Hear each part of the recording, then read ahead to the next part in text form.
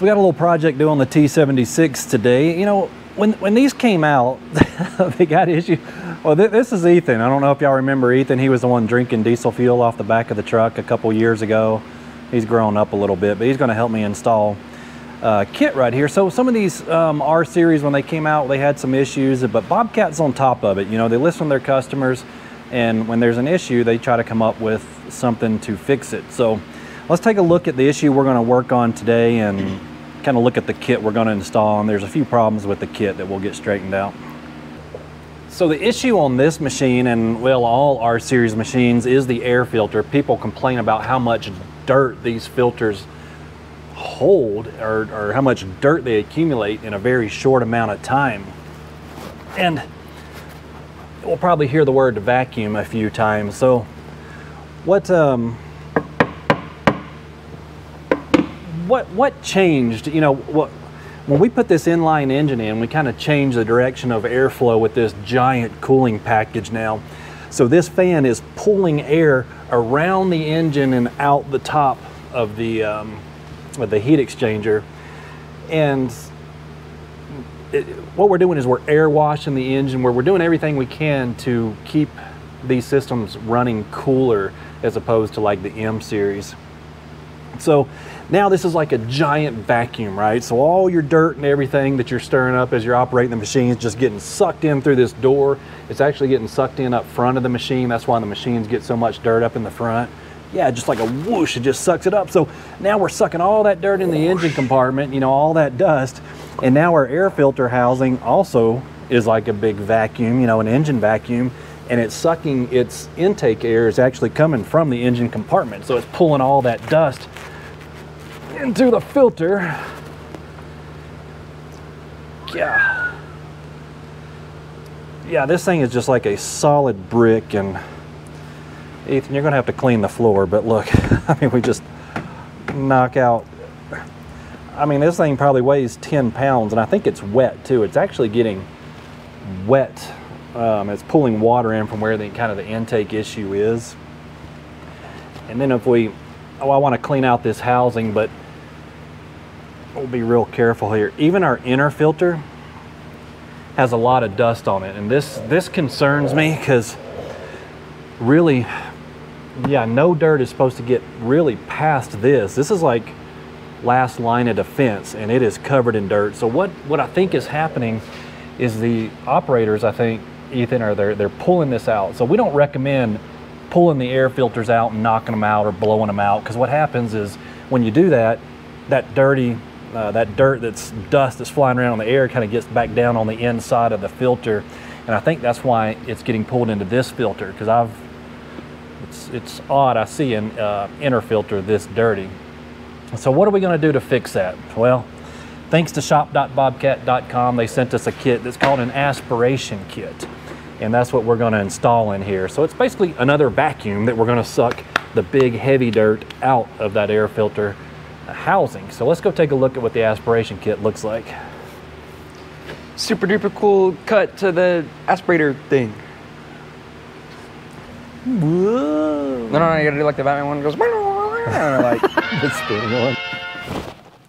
All right, so over here is our aspiration kit. So, well, we've got a bracket, a hose, you know, a fan, the intake for that fan, just a little bit of hardware, a clamp, some instructions, and a little wiring harness. So I guess what we're supposed to do is, you know, we mount this fan to this bracket. This goes on the other side of it, and the fan is now going to suck that heavy dirt out of the filter housing. It did come with instructions, but man, I mean, like, look at these pictures. This is terrible. You can't even tell what these are. I don't know who's in charge of these kits or putting instructions on here, but this has got to be the worst. Must be a science teacher. A science teacher? Yeah, they always got the crappy printers. Yeah, it does kind of look like this kit was designed by a high school science project kid. Anyways, I think it's going to work good, but there is a few issues with it. And we'll start with what I found. So our bracket is going to come back down in this part right here of the frame. And now it gives us measurements to drill holes in here. Now I think on the, see where I've already got one drilled, I've already kind of started this project and I got one down here. So the measurements are in the instructions. But the instructions say like use a 10mm drill bit, which is actually a big drill bit. I mean, that's almost ½ inch. So, but the bolts they send are really small, like a 5/16. So a 5/16 hole would be just fine to drill it. And I think the newer serial numbers already have these holes drilled in there. I could be mistaken, but I had to drill these in there. So one of the problems is actually getting my drill to fit in here. Now I don't have a 90-degree drill, which I probably should have, but trying to get a drill and a drill bit to fit in here was kind of a pain. Number two, when we try to put the bolt in there, it sends a bolt and a nut. So now the bolt comes through here and we got to walk all the way to the other side and use a nut. So it's a two-person job to get those bolts and nuts in there. Now the next problem I see is here's the harness that it sent. This is just a 2-plug harness. This side plugs into the fan, and then this side is supposed to plug in to this plug that's right here next to our this is where we would connect our scan tool here, but now, and it goes up to the front of the machine and works, you know, the 7-pin harness and all. But anyways, so what's the problem? I've got a 6-pin plug here and they sent a 2-pin plug to work with that. But this is capped, so we do have a plug here. So I think what we're gonna have to do is de-pin these 2 wires and repin it into this plug, and I think we're using this black and orange if I'm not mistaken. And this is supposed to, when we start, it says when the machine starts, so I don't know if that's when we turn key on or engine on, but I'm assuming key on, we're going to have 12 volts to this orange and black wire, and that's what's going to turn our fan on and start pulling vacuum out of the harness. So yeah, so there's a couple little problems. Just I think just the dimension of the drill bit was too big, and this wiring harness right here does not fit, although the instructions do show that this kit works with this serial number. I mean, we're well within the serial number range, so I'm not sure what's up with the harness.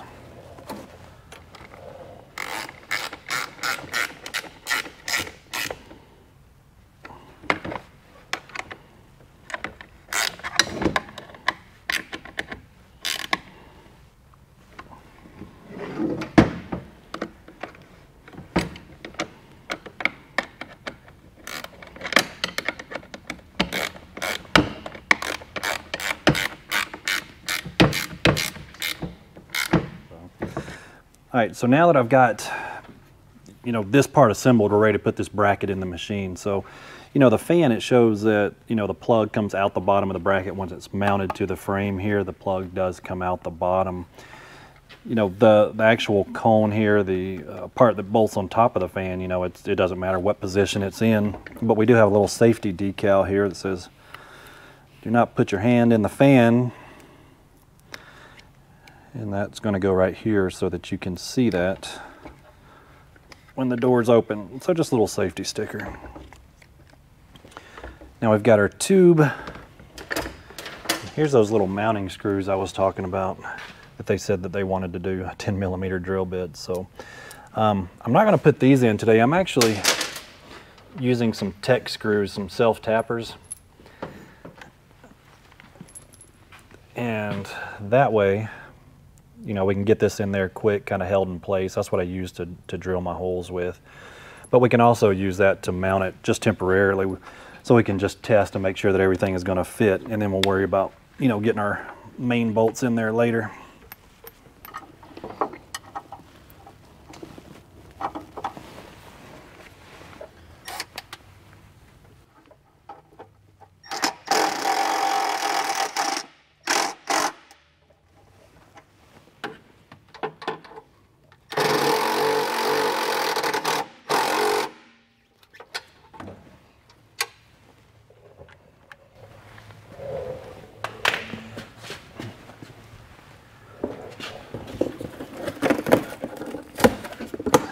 What's the cleaner for? That's a good question. Now that we've got, you know, the aspiration kit mounted, what I like to do is just kind of clean out these housings before I put new air filters in there.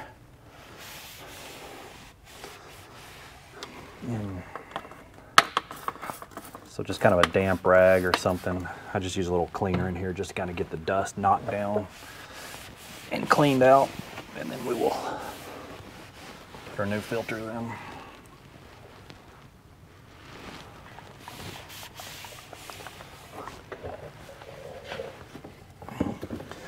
So I guess one advantage of these filters, you know, they're kind of a gear shaped here. That's kind of another Bobcat kind of proprietary type thing. We got to get those installed, and sometimes it can be a little tough, but I'll just kind of line them up, wiggle them into place. But you know, these filters are much cheaper than what they were on the M series. I mean, that's a really big filter. It looks nice quality, but I think these are only like $35, man. These are much cheaper to change, I guess, when they get super dirty than the old ones were. All right, now we're gonna go ahead and mount. You forgot to clean the inside of the cap. Dang, you got me on that one. Yeah, there's a lot of dirt inside there. That all builds up. It's almost like mud.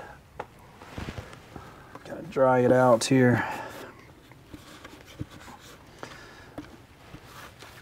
All right, so when we install this, we want this little duck bill, we call it, facing straight down. So we'll kind of line this up, and then this will turn, lock into position, and then we press our lock in here. So this little duck bill assembly is actually coming off, and we're just going to discard that because I don't think we need it anymore. And our hose that it came with, I got to go get the hose clamp here, but it wraps over that assembly, and then this, it does have a groove in here, so once we lock it onto this air filter cap, like it's like locked on really good. It's like hard to get off. So now you can kind of see what's going on here. So this fan, it's like a small radiator fan, is now pulling that big heavy dirt out of here. Now we're trying to just get some of that big dirt and dust, and I guess it's just going to blow out in here and hopefully just kind of go out the bottom. So now we can plug in our little harness here, but we still have to make this work. So let me go grab a couple tools and we'll repin this into this and see if it'll work.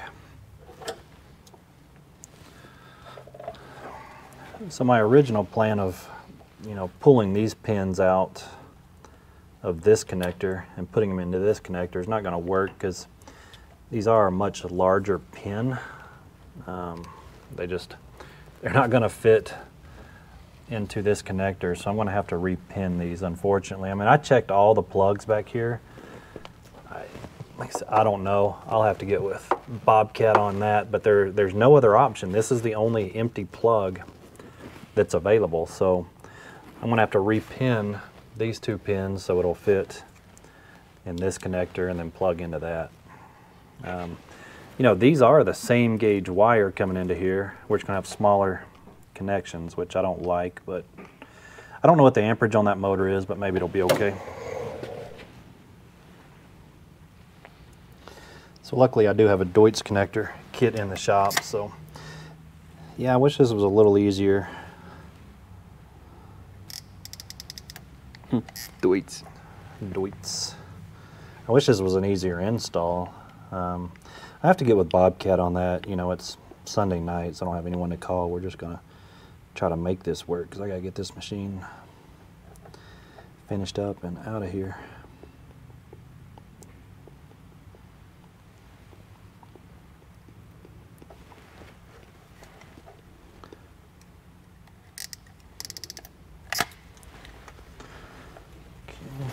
And then we will set that negative right there.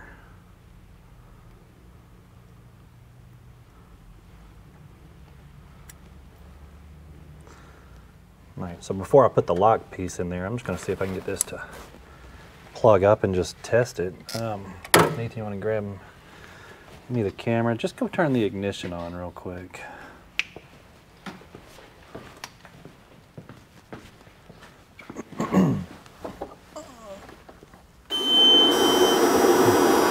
So yeah, it did come on. So it's not a strong vacuum, but it's definitely pulling a vacuum through there.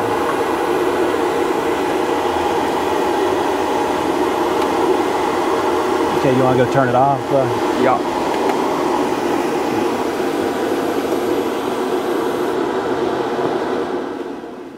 So you can hear that running. I mean, it's a little loud, but that's pretty cool, man. This is a really cool kit. Like I said, I just wish that the, I don't know if it's just a serial number issue or what it is, but okay, that's what I did. Is there's just a lock in there that we put back in this Deutz connector, and then we'll Deutz. All right, and then we will just re-zip tie these up to that bracket, just like it shows in the instructions. But first, I need that little clamp here. We just got to clamp that.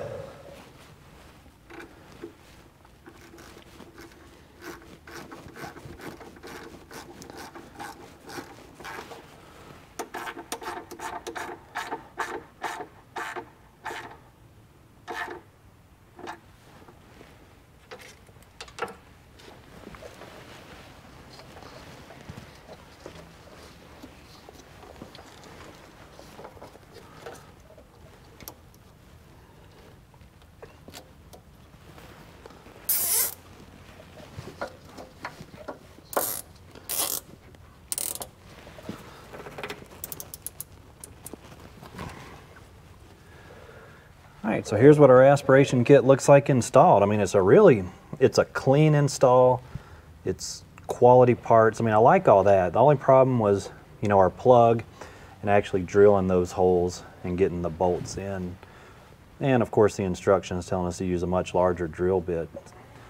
So like I said, this is a solution to a problem that, you know, Bobcat was facing. You know, they listened to their customers and they fit it in. So what do you think? I mean, we shouldn't have to use that, right? But I mean, it is what it is. It's, you know, this customer was desperate because they were filling up their filters like every few days. It was so dusty. Damn, really? Yeah, we're out in the desert. It's like moon dust out here, so it just sucks all that into the filter. So, but now we're kind of coming into winter time, so I don't know if we're going to get a whole lot of that moon dust to test this thing out, but we're going to keep an eye on it and hopefully do a follow-up video here in a few months and see if it's helping, or worst case, we'll stick with this machine through the springtime and see if that helps. So, neat little kit. Yeah, check it out. I'll leave a link for to where to get that on shop.bobcat.com. I will reach out to Bobcat, see if we can get those little issues fixed up, and maybe it'll help you like it's going to help them. They were desperate for an answer, and I think this might help. Thanks for watching. Let us know if you have any questions. And you say, this is how I did it. But remember, that's not the only way to do it. That's how I did it. Thanks for watching. See, Is that, we need an outro? yeah, we should get like a super cool outro of like some super duper cool clips of like Bobcats doing stuff. Like, you know. Like an intro and an outro? Yeah. The only problem is nobody gives a shit about your intro. Yeah. I hate intro. What's the first thing you do when you see an intro in a video? Skip it. You skip it. I do too. And usually if I see a long intro, I click off of it. I just go to a whole nother video. Oh, I'm sorry. You still there?